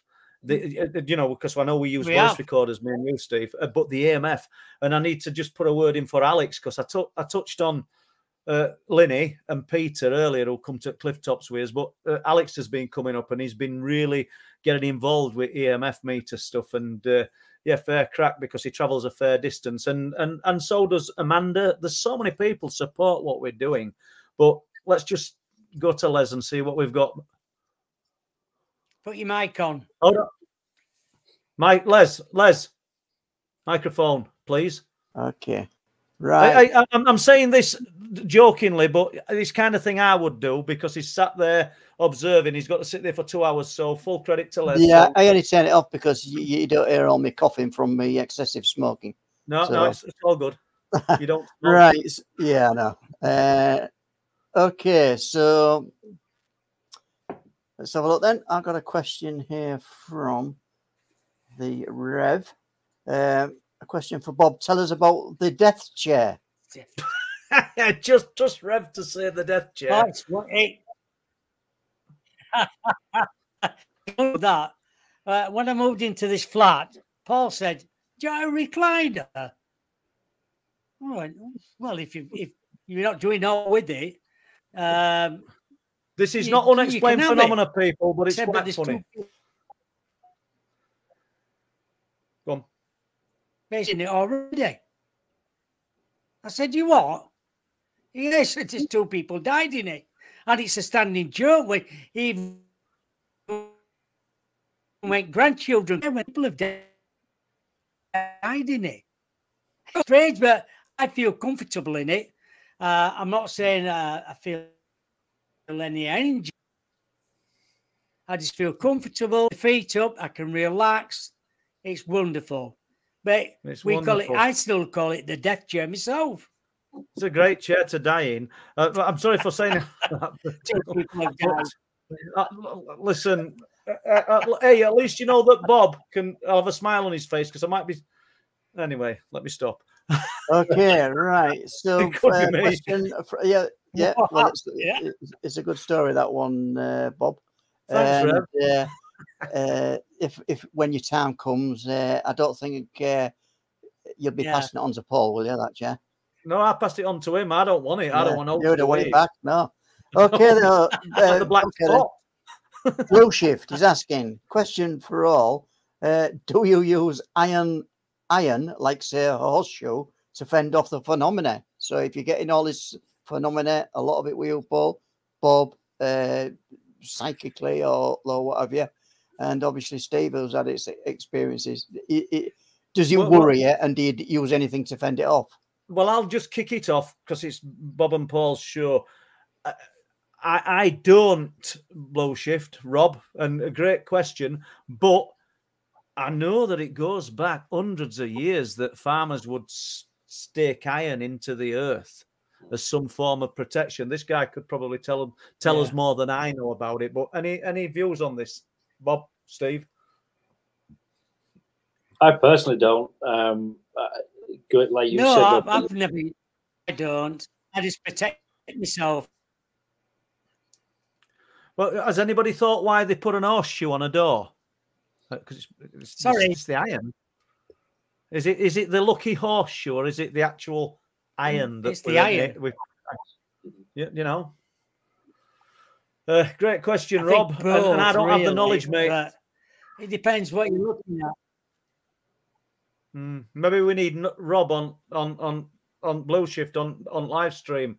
It'd be an interesting guy to have on. But yeah, I got a question, and I know you've just talked about this, but I'll put the question up from Wendy Rose anyway. Has Bob or Steve seen a mist, as in paranormal experience? And if so, did it give you a feeling? Now, I know you talked about the fog and the thick fog, Steve, but a paranormal experience through mist. Yeah.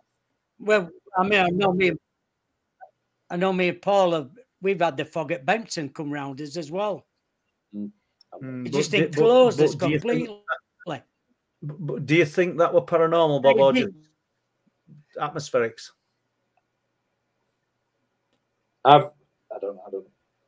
We've lost Bob there.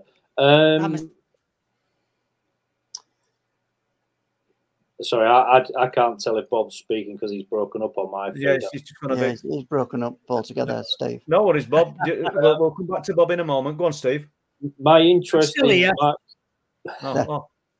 my sort of interesting example of weird fog was actually in Bempton Bunker years ago when you could still get in. I'm not condoning going in there. It's a dangerous place, but back in the day I went in a few times, and in fact I went in once more subsequently after that. But one of the times I'd gone in, for anybody who knows the layout of a rota building, you go in what looks like a bungalow. It's just disguised as a regular bungalow, and you go down some concrete stairs. They wind around, and then you find yourself in a corridor about 100 meters long.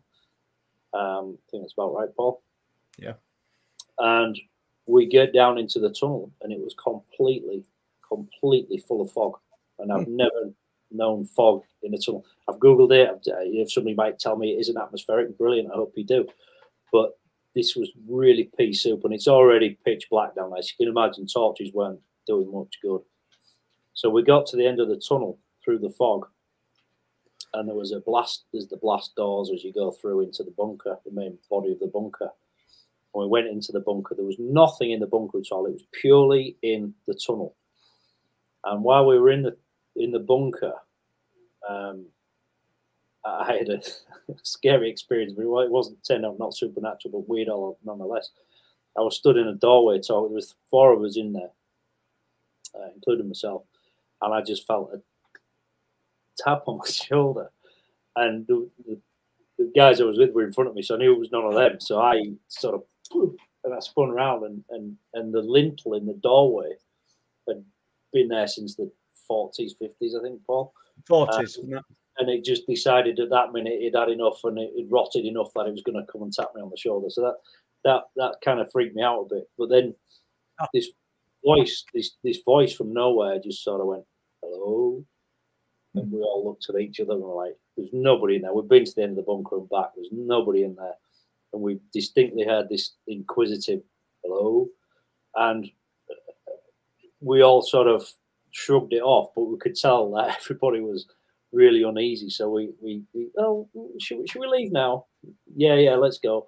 So off we went. No more than 10 minutes after we'd gone in.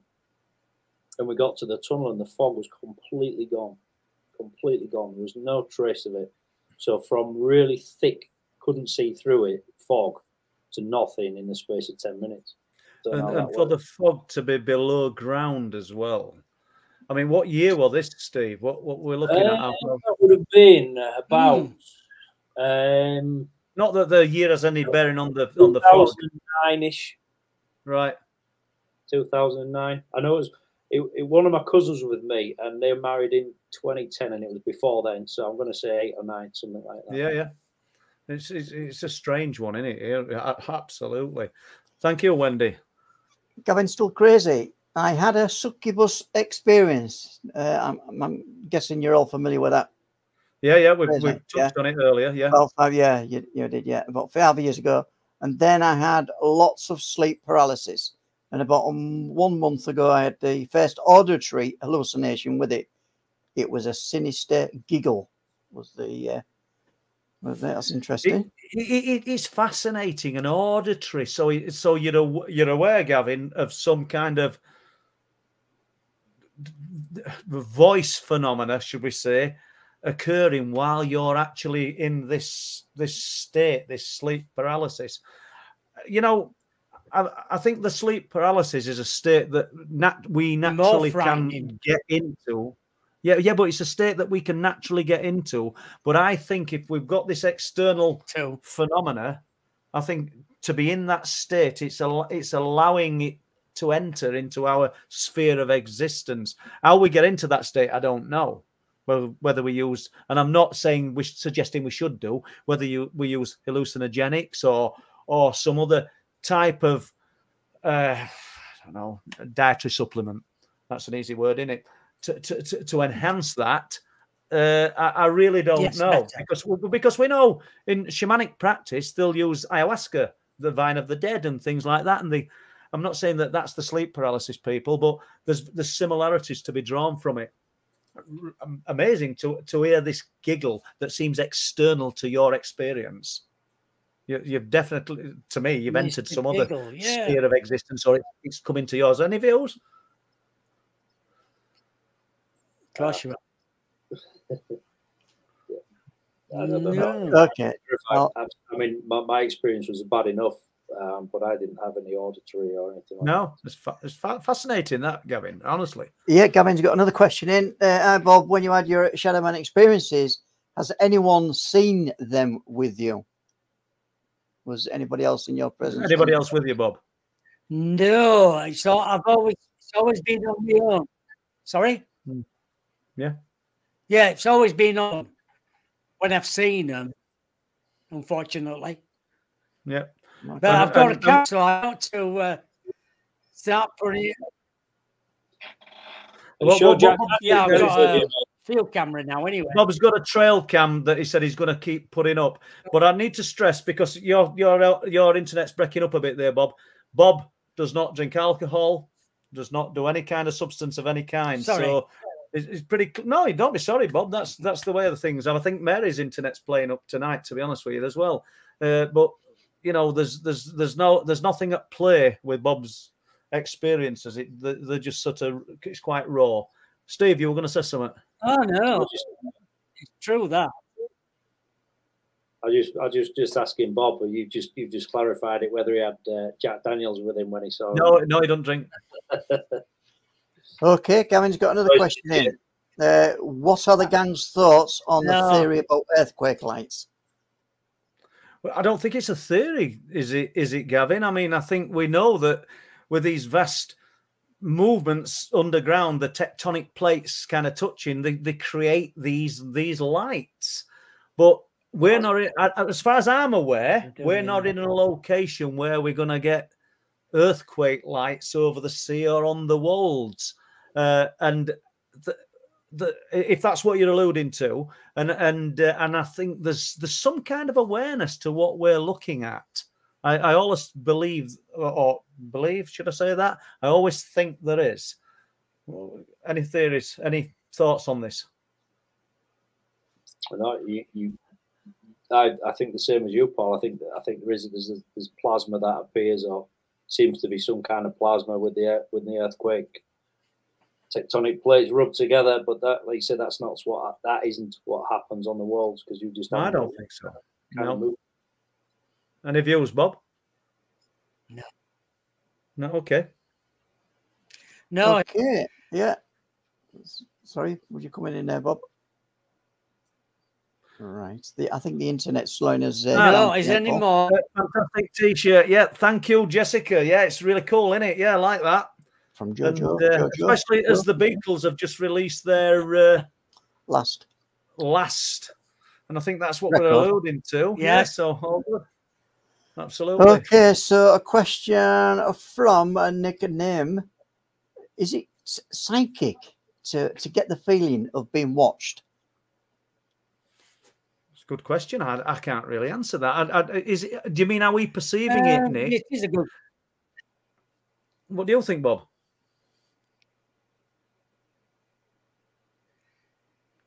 I don't know about that, really. Are we being what? Do you think it's psychic? No, I would say no.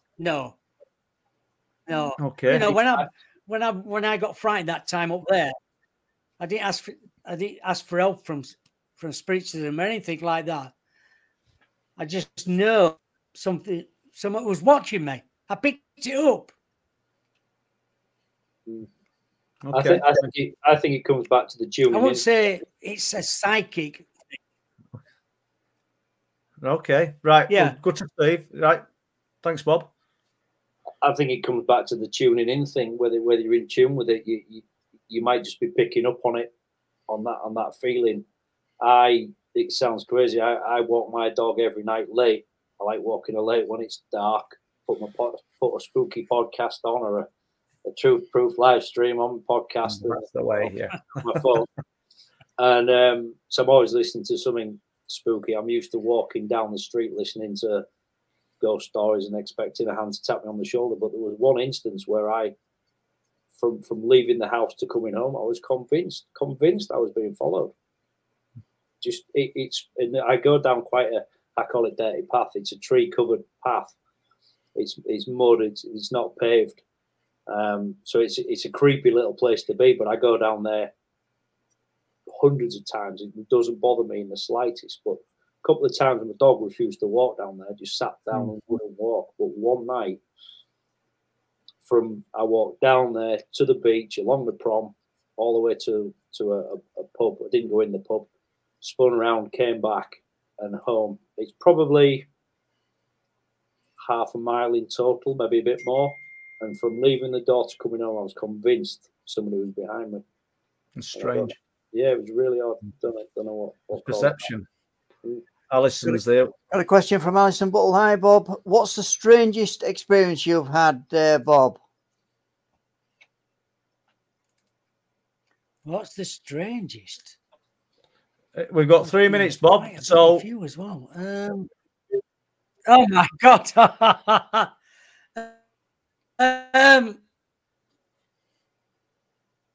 Coming out of that wall there, this corner of a wall there, I thought I saw a horse come out of it one night when I was sat. Yeah, outside of that wall there. That's just strange. A horse in a room coming out of the corner of a wall. 30 foot in air. That is strange. Steve, throw it to Steve now. Oh. Well, I'll tell you what else as well. Oh, we won't throw it to Steve. Go on, Bob. Yeah. Go on, Bob. Quick. Nope. Oh, the alien in the mirror. Yeah. In my lounge, what I saw. That's strange as well. Yeah. Did you know, Bob? We've literally got 2 minutes, so we'll just ask Steve the same question. I haven't got. It'll take too longer than 2 minutes to describe the story, but basically it was something that moved around in the bedroom, not once but twice. The first time I put it down to, I couldn't explain it the first time, but I just kind of tried to shrug it off, and then 20 minutes later the same thing happened, and it just couldn't have happened without having some kind of external force applied to it, and it just absolutely freaked me out. And that was going back to your initial thing about when did you start to believe, that was one that I just cannot Okay, all right. I've got to cut across you there, Steve, because this is the last one of the night. Last question of the night, Dark Angel. If you could solve any phenomena in the world, what would it be? I'll just briefly say it because I want these two to have last answer. Any phenomena, I think we're dealing with the same thing, Dark Angel. So I just want to try and give the ultimate proof, which I'm not going to be able to do, I don't think, of what we're involved in, because I think we're all looking at the same thing, regardless of what genre you're looking at. Go on. I think for me, it's the alien lights in the sky phenomena. Okay. My interest was always with ghosts and spirits and poltergeists and stuff like that, but I've always been interested in all facets. But I think that's the one I want to know the answer to most. Bob, a minute. We're actually time's up, Bob. I'd like to know the answers about werewolves and Bigfoot. The werewolves Thank and you. Bigfoot. They said it, werewolves and Bigfoot. I'd love to know more. Yeah. Yeah. Go on, Les. You've got the final word, Les. Brilliant. Tell us about Wolfland. Tell us about Wolflands. Wolflands can be bought if you want to buy it, rent it. You can see the banner behind me. I'll get it right. This finger is pointing towards the Amazon buy or rent. Just type in Wolflands, you'll come across the film. And yeah, I think it's still in the top 100 in it, Paul, that one. It's been in for 10 weeks. It's incredible, still in the top 100. Yeah, and thanks for all the support. The people who have bought it or rented it. It's been great to see that. Right, on that note then, guys, it's been really fascinating show, and some of the accounts and stories that Steve's come out with and Bob's come out with has been truly, truly fascinating. Absolutely. And obviously, and you said at the top of the show, Paul, you said, I'm coming back to base level here. This is where it all started. It is. Steve, these two have been like, they're as active as what I am, and I've just full appreciation. Steve, for giving us your time. You've had a busy day at work. Bob's been busy at work. From me and Les, thank you. Really appreciate it. Thanks for your time, guys. Sky for sending the thanks to Sky for sending the questions through. Thanks, Sky. And before I go, it will be thanks for the super chats from Danny Egan, Enigma, Joe, Bobby Dazzler, and I think the Sheepman 2020. Thanks for your support. And on that note, we're going to end the stream for tonight, and we'll see you all next time. I'm sorry for the questions that I didn't get rid of. I think there was about 4 or 5, but we'll see you next time. Bye.